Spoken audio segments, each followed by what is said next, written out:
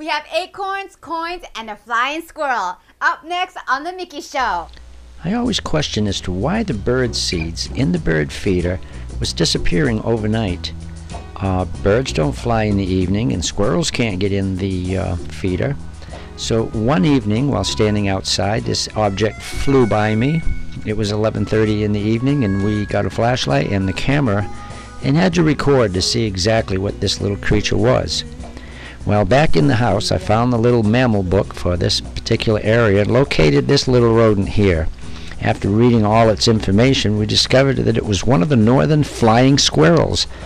They say that they're extremely elusive, and if you see one, you're lucky. So we just happened to be out there, and it glided right past us into the feeder.